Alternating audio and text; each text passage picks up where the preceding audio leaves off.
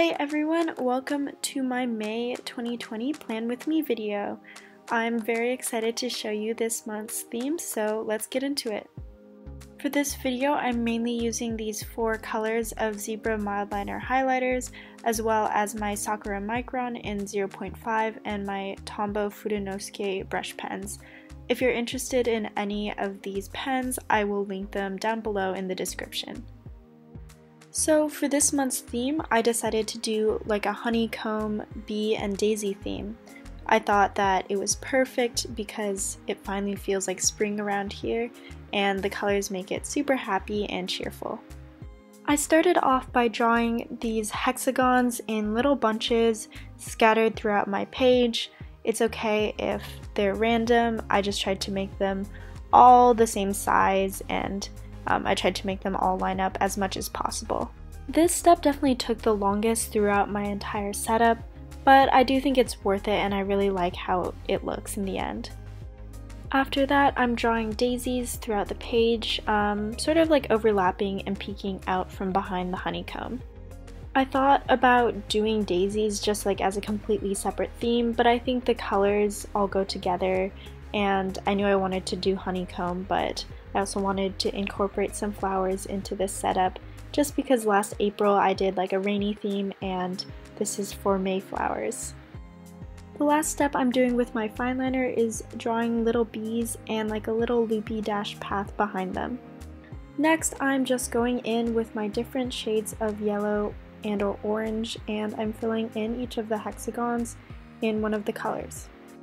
I just chose to use 3 different colors of Mildliners, but feel free to use as many or as few colors as you like. I just thought that these 3 were in the same color family but also still gave a nice little contrast. So I go to school in LA, but right now I'm currently back home in Seattle because of the coronavirus and quarantine, which kind of sucks, but on the bright side, it definitely has given me more time to work on my art and my bullet journal and do a little more complicated of a setup like for this month. Opposite of my cover page, I'm doing a few doodles and a quote. I sketched out this drawing. It's supposed to be a beehive and it says be humble, be loved, be kind, and I'm also drawing a few little bees. The last step, like always, is just to fill in with some color. I use this gold Mildliner in like almost all my videos and setups, and it's amazing because I've had this pen set for as long as I've been bullet journaling, so like literally the past 2.5 years, and they still work perfectly. So Mildliners are like some of my favorite products ever, and if you don't have them already, definitely check them out. They're a bullet journal essential.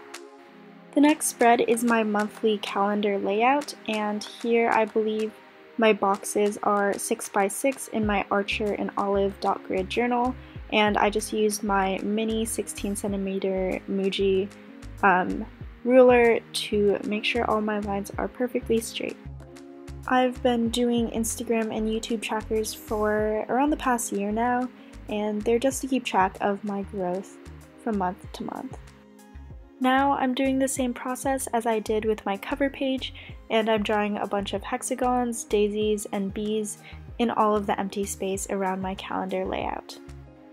May is going to be an especially busy month, probably one of the busiest in a while, just because I have finals in the beginning of the month, and then at some point I need to go back to LA to pack up all my stuff from my dorm. And I also decided to take summer classes, so those start up towards the end of the month as well. It's really times like this, looking forward, when I'm glad I have my bullet journal as a way to keep myself organized and be able to plan ahead for everything. So in the next step, I went ahead and I highlighted the top row of boxes with my 3 different accent colors, and I believe I forgot to write in the numbers, like the days, in this video, but I went ahead and did it after. My bad.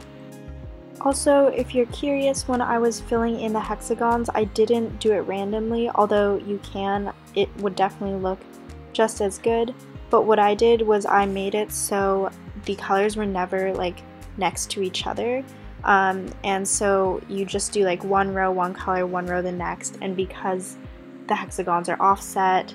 You never have two hexagons of the same color that are right next to each other. The next spread is my mood tracker. I always love seeing my mood trackers get filled out throughout the month, and this is no exception. I think it'll look really, really cool by the end of the month when it's done. For this, I just drew out 31 hexagons, and then each day I will fill out the corresponding box with a color depending on what my mood was that day. Also, I just have to apologize for the inconsistent lighting throughout this video.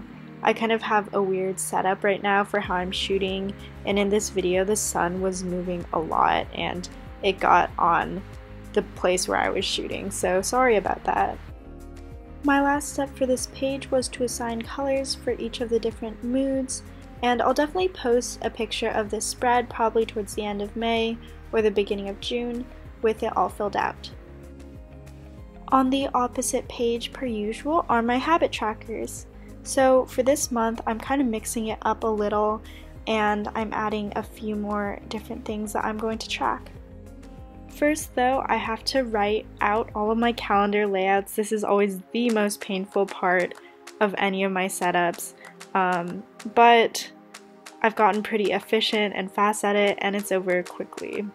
So the things that I'm going to be tracking this month are if I drank enough water, if I worked out, if I did my ab routine, if I journaled in my journal every day, if I studied, if I listened to a podcast, if I took my vitamins, if I didn't spend money, and then if I completed my Adobe class that I'm taking. And how this works is if I complete the habit on that given day, I'll just draw a little circle around it so I know if I did it or not. One of the things I like most about habit trackers is that they're so individual. You can choose to track as many things you want or as few things, and you have complete control over what you want to focus on. The next page is my brain dump page. I like to keep it pretty simple and save a lot of space, so I have room to write down all of the big tasks and things I want to get done during the month. Another thing I really like about this theme so far is that it's not really complicated at all. It just takes a little more time commitment, but in terms of drawing, all the shapes are very simple, like hexagons, simple flowers, and bees, and so it's pretty easy to recreate if you have the patience. The very last spread of this setup is my weekly spread.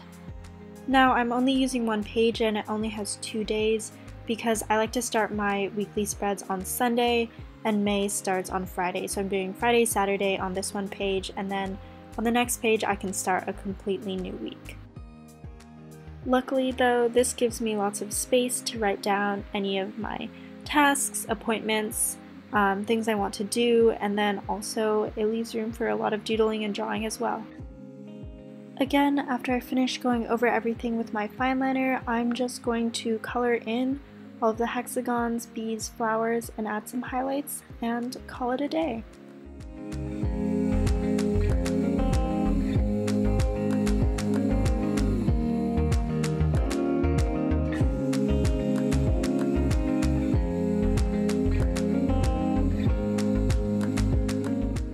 So here's my final flip through. I'm pretty pleased with how this theme turned out. I've been meaning to do it for a while, and it was a lot of fun to make for you guys. If you have any recreations, please tag me on Instagram at a bullet journal a day and let me know what you thought down below in the comments. Thanks for watching.